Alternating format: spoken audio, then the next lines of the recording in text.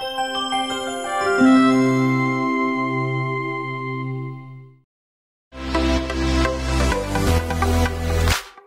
have met so many interesting people who are ordinary people. They've done extraordinary things. I like to be the funny one and bring some humor to the show. I think the show is for everyone because we're motivating, we're inspiring, we offer hope to our community. The Girls Show, I believe, is a show that empowers women. And we're able to ask some of the questions and discuss some topics that you might feel uncomfortable doing. And that's what we're here to do. Hey everyone, and welcome to the Girls. We're back with brand new shows. It's me and my mom for this one. We are via Zoom and we're making it happen. Hi, Mom. Yep. Hi, honey. How you doing? We're good. I mean, we live next door and we're still being safe here. Hi, Mom. I'm just so happy that we have something to do because I could get dressed up. Well, listen, last show I actually got dressed up for like mind over matter. But today, I will show everyone, I have one nail that's not done, and I didn't get to it. So, this is how I normally look when I'm doing interviews.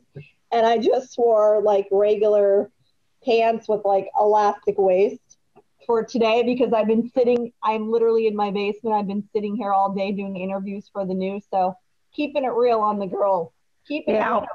Well, I have a fancy top on, but on the bottom, I have jeans and sneakers. So, I'm just like, whatever it takes to get the job done. And then I have the dog wrangler today, thank goodness, because last time I think Gucci wanted to be on the show because he kept coming in here. So Dad's here today. We have all the background noise of kids and dogs, and we record the show in the afternoon. It's usually when my kids are walking in the door asking me 15 questions or Snapchatting me. So I'm sure that's going to be happening soon. Yeah. And then we have the big dog meeting outside my house every afternoon. So Gucci will probably be wanting to go out. Well, I love it. I love it. Well, let's talk about some girly stuff before we talk about our guests, with everything that's going on. And I asked our followers on our page and on my Facebook page about makeup because now that I am getting ready again, and I've saved so much money this year with not having the full coat of makeup on. But I asked, do you use the name brand or do you use the generic?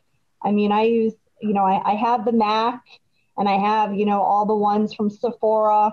But then I also, since I'm shopping a little bit more online, being a little more thriftier with two teenagers in the house. Did you ever hear of She Glam? I have that. And I found this new eyeliner. It's actually by Maybelline and it's one for... I love Maybelline. I love Maybelline. Yeah, and it's one for, I don't know if anyone can see it. Again, it's not an endorsement. It's just something I've tried so many eyeliners because I like the wings still. And it's this one. It was on Amazon and it's super cheap. I think it was like $5 and it's called Curvitude. Oh, Curvitude. You have a Curvitude. Curvitude. So we asked some people about that. I don't know what your opinion is, but there were mixed reviews. Some people said as they got older, it was more about the chemicals and the ingredients in the makeup when it came to like the skincare of why they use better products. Yeah, well, I've always had sensitive skin, so I always watched what was in the makeup. And for my eye makeup, I do like IT brand makeup. I do use their eyeshadow. Excuse me, I like all of their skincare products as well. But for mascara, I can't get away from the drugstore mascara. I still use Maybelline. I love Maybelline mascara. The eyeliner you're talking about, yeah, you and I have the puppy dog droop eyes, so we need wings. It has to be a wing. How about that one eyeliner that I gave you, though, that has like the little stamper on the end? It stamps the little wing and then you draw to it. Wasn't that a disaster? I hated it. Getting older and getting like kind of there.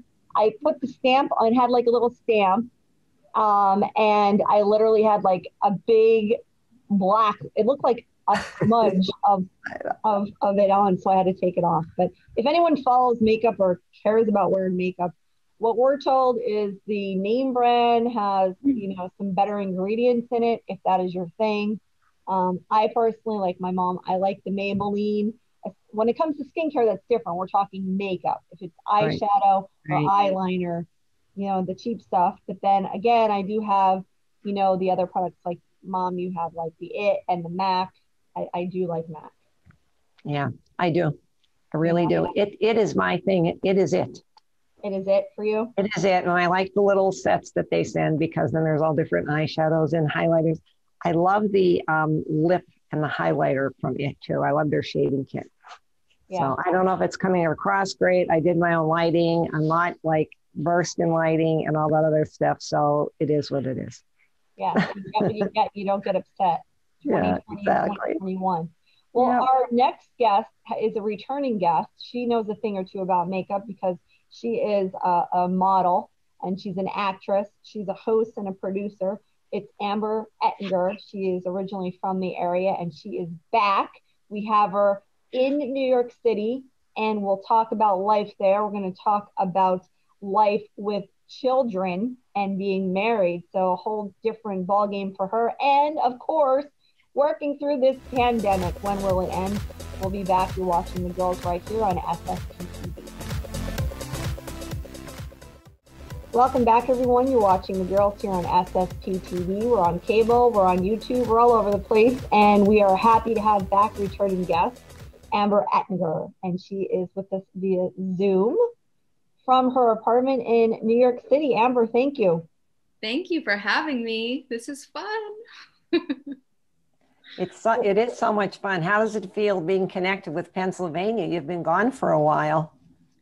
I have been gone for a while, and I haven't even been back to visit in so long, and I really miss my third base hoagies and my Snaps pizza. I'm not going to lie. Very good. Some things, you know, never change, you know, especially when you're from a small town like we're from. It's a place that, you know, we have a lot of great food, a lot of good bars, and a lot of good churches. Yes, exactly. So much good food. And, you know, when I go back, I definitely like to stock up and bring it back to New York with me because I can't get a hoagie like that anywhere. Now, I will say your husband owns a pizza place, correct? Yes. Oh. Does he know of cold pizza like we have here? Has he tried it? He's tried it and he loves it, but he also likes it better when we put it in the toaster and warm it up. Like, he's not that big of a fan of it cold, but he definitely tried it, liked it, but he prefers it warmed up. And yeah, he has a pizzeria, but it's funny, I've actually never tried their hoagies there. And even hoagies, like, nobody says hoagies here. They say subs or something. And people make fun of me. They're like, hoagie? What's a hoagie? Well, a hoagie's like a stogie. Yeah, I like the pizza warmed up too. I'll eat it cold if I'm 3 o'clock in the morning and right in the fridge. But, you know, that kind, or first thing in the morning, breakfast, but because pizza's good any which way. But yeah, I do prefer it warmed up too. Yeah, with some hot peppers. You put hot peppers on it? Yeah. Mm-hmm. We can just talk about food the whole time. And just, I know.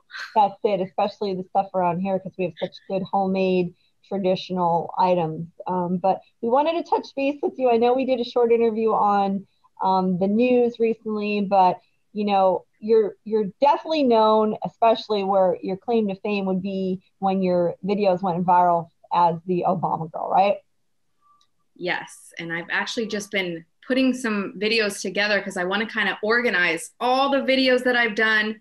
And as I'm going back, I'm like, wow, 13 years ago.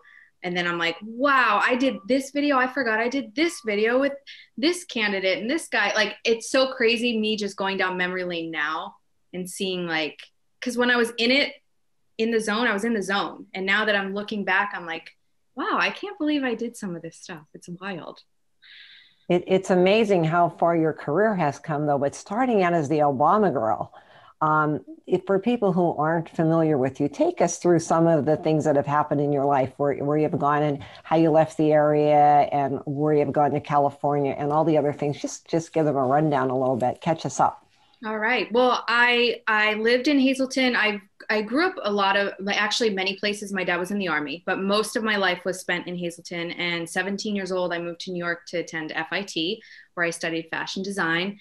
And while I was there, I was modeling and doing some commercials and different things, but primarily focused on school because, believe it or not, fashion design major was extremely hard. I had all my liberal arts and I had to design like 200, 300 piece collections while, you know, studying for my math exam. It was just a lot of work. And I actually was in college when September 11th happened. So it actually became a really stressful time for me. It wasn't fun to be in New York. I didn't feel safe. It's the first time I was away from my family. So it was a really, really scary, sad time. And I was actually on my way to class, and had just taken the subway train underneath the World Trade Center right before the attacks. So it's kind of like school for me was stressful. If I could do it over, I would totally want to have that experience done over. But anyway, after I got done and I graduated, I was just working as much as possible, doing a lot of like swimsuit modeling and traveling around. And then that's when I got a random email from a guy named Ben Rellis, who was like, hey, I saw your website. Do you want to do this funny video? And I'm like, well, thanks for reaching out. I'm in Spain. I remember being in Spain shooting. And I'm like, I'm, over here and I'm doing this thing and whatever. And he's like, I'll wait for you to come back. And to make a long story short, we met up at a Starbucks in New York. He pitched me this idea. It felt like a Saturday Night Live sketch. And I was like, yeah, I'll do it. YouTube, what's that? Oh, where they put the cat videos? Okay, got it. Let's do it. And we shot the video a few weeks later, and it just completely changed my life. And from that one video, we ended up making, I guess, 40 or more Obama Girl videos, not to mention tons of other like music satire, parodies, and things like that. And then I feel like I'm talking a lot, but then when I got to do amazing things like go to White House Correspondents' dinners, and I was on Saturday Night Live, and E! Channel actually voted me #1 hottest woman on the web, which was crazy. I remember watching the countdown show, and I'm like, wait, I'm supposed to be on the show. And I thought I'd be like number 20. And then I was #1. And I was like, what? But then that got totally overshadowed because that same night, my boyfriend and I were like outside on our balcony with a friend, and we swore we saw like aliens like UFOs in the sky. So like I remember that night so vividly because we thought we saw UFOs in the sky the night that I was told I was hottest woman on the web. So that didn't even matter. We were like, what's that in the sky? Amber, you're hilarious. I will say one thing, and some people, you would think that you're not approachable, but you have always been down to earth and kept it real. And I don't know if that's from your Hazleton roots or what, but you always speak highly of where you're from. And that's something I do admire about you, that you never forgot where you came from. And you have such a great family. And I think because of your open-mindedness to your surroundings is what has, really helped you find success, especially when you say, this guy is pitching you this idea. And, you could have been like, oh, that's not good enough for me, but you didn't. You took the time to hear it and you felt it was a good idea. So that was like a great experience. I didn't know that you were in college at the time of 9/11, and we all know where we were for September 11th. How ironic that you were in that part of your life for 9/11 and now you're back in the city during the pandemic. So let me hear a little bit about how life was when the pandemic first started and how it's transpired throughout the several couple months, because you have a family now, you have children. So how has it been living in the city during a pandemic? Depressing. Yeah, depressing to see the city that was so vibrant and you can go anywhere at any time and just do anything. Now it's like I feel like I haven't left my house hardly in the last year. Like I was driving down the street the other day, it was about 32 degrees outside and people were outside outdoor dining. And I was like, wow, people are really just going for it and taking advantage of everything they can just to like get outside and still support these restaurants. And I think that's really amazing. But then I looked internally and I'm like, wow, I haven't been out to eat since last Valentine's Day. Like I haven't done anything. I feel like I have to just worry about my kids. I don't want to expose myself and do all these things. And, because there's still stuff that you could be doing here, but I choose to just kind of stay home, protect my kids, make sure we're all safe. We don't get the virus. But it's sad. It's sad to see, all these businesses. I live in a residential neighborhood, but there's also businesses on the avenues and they're all shutting down. And it's sad. Like for the first couple weeks of when we got shut down, I felt like we were in like a silent war zone. Like I went to head out to the grocery store and, there was no one around and it was just silent and quiet and not even cars and nobody. It was just so weird and so surreal. How are your children? How have your children been adjusting if you do venture out with the masks and everything? It is scary. Yeah, I mean, my son's not even 3 yet, so he's really not really a big fan of wearing the mask. So because of that, we're not traveling. We're not going to the museum that just opened for limited capacity. You know, I'm not taking him to places because I'm fearing that he won't keep it on and then they'd kick us out. Mm-hmm. So we're mostly just staying home and trying to keep busy and have fun here. And I feel bad because before this, he had a great social life. He had play dates, he had music class, soccer class, and now he has mom class all day. Well, let's, on a positive note, through 9/11, you're able to find fame and really boost your career. During the pandemic, guess what? Amber decided she was going to launch a movie, a film of her own. So when we come back on The Girls, we're going to hit on that and talk about, we're going to show those cute little kids and that hubby and talk about his business, how he's doing during the pandemic. So stay with us. You're watching The Girls right here on s18e2. So we're back with The Girls, and we have Amber Ettinger, and she's talking to us from her apartment in New York City. Of course, remember, Amber is being the Obama girl, started off her career, but now through the past 13 years, you've been doing a lot more things. And we mentioned before the break how you're now a producer, and you just produced your first film with a best friend of yours, I understand, and it's called Sin Fronteras. Is that correct? That's correct. Without Borders. Okay, tell us all about it. I watched it last night and you left me hanging, girlfriend. Oh, you watched I wanted more. Yay, thank you. Yeah, well, it's our first filmmaking endeavor, 2 women filmmakers. Like you mentioned, my best friend who we've been friends for a super long time, decided we want to create our own content and tell our own stories instead of waiting for other people to hire us to tell theirs. So we wrote a script, I'd say 4 years ago, with writer-director Ricardo Perez-Selsky. We collaborated with him. We told him we wanted a female-dominated script, 2 strong women, and gave him some ideas, and he ran with it, came up with the script. Then we put it in the cabinet, in the drawer, and forgot about it for a while. Stuff happened in my life. I moved from California back to New York, started my family. And I remember 6 months after having my son, Eden, my best friend calls me. She's like, I want to make this movie. And I'm like, I just had a baby. What are you talking about? And then I'm like, okay, let's do it. And we did it. And it just was amazing. We got the crew together.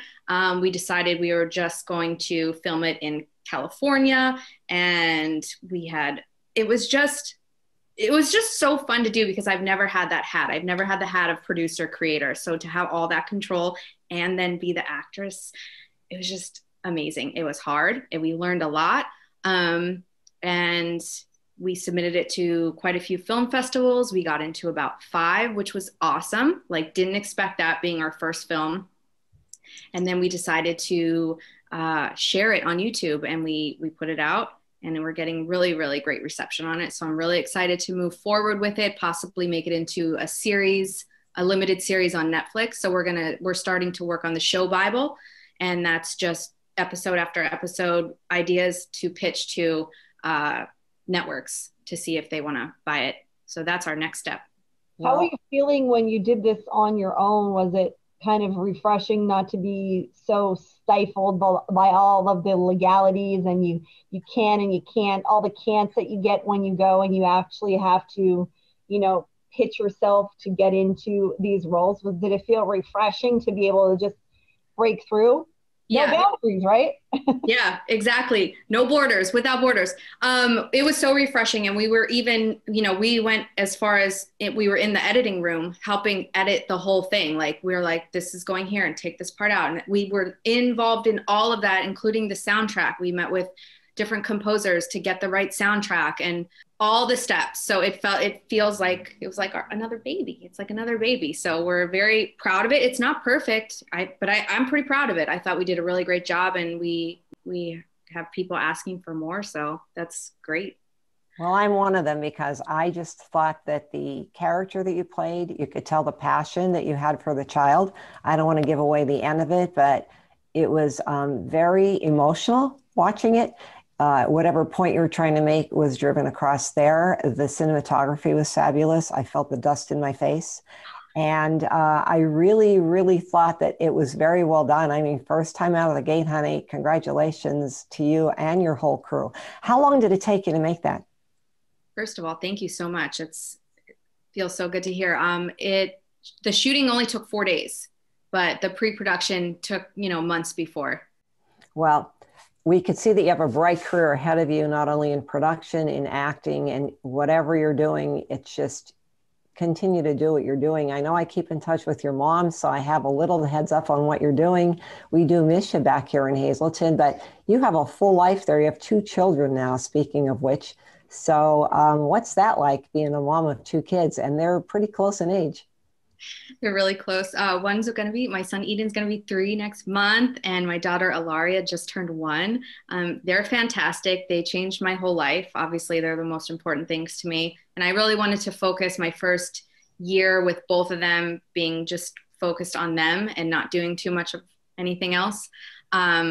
So the balance of trying to work with kids is definitely hard. It's definitely hard because even when you're not with them, you're still thinking about all the things you have to do for them, scheduling doctor's appointments and everything else. So it's a mom life, and mom job never stops. You guys know it's never stops. It's 24/7. So I'm still learning how to find the balance. And I guess I was gifted this time in a way with the pandemic that I could focus on the kids and not worry about so much work. I'm not just saying this, but these are my favorite earrings, and your mom actually made these, and she sells all this custom jewelry. She had, remember when the store, she had a storefront on Broad Street for many years, but eclectic, these are my favorite earrings, and they're so lightweight, but I just wanted to wear them and have fun with it because I know she'll get a kick out of it. And she's still selling jewelry, right, online? Yes, those earrings look so beautiful on you, by the way. They're fantastic. Yeah, that was my mom and I's jewelry line inspired by Amber, which she has since just taken over on her own. She's still designing and she's still selling antiques and vintage clothing all on Etsy and eBay. And she has a pretty great business online. And she does have a small store in her city in her town where she lives, and also like a little area in another kind of, what do you call it? Like gallery. Near Savannah. So she's doing great. I'm happy for her. Amber, we got to part ways for now, but tell us how people can watch your movie. How can they support you? Thank you. You can watch the movie on youtube.com/2girls2minutes. And it's right on the home screen right there when you click on that. And then you can follow at Amber Ettinger on Instagram, and at Stay the Course Films is our film production company. Well, I'm going to give you the 2 thumbs up. And I can't wait to see what we have in store, what you have next for us. I hope that someone does pick you up with that series that you have for this, because you're a very strong actress. I am very, very proud to know you. I'm so tickled to death that you're successful in what you've been endeavoring, because you did come up the hard way with trying to, it wasn't just like an overnight success story for you. And you really deserve it. And I hope that you and your friend are just up for an Academy Award someday. Yay. I love it. Thank you. Let's keep putting that up there. Thank you so much. Thank you, honey. Bye. Love to you. And we'll see our viewers next time right here on The Girl.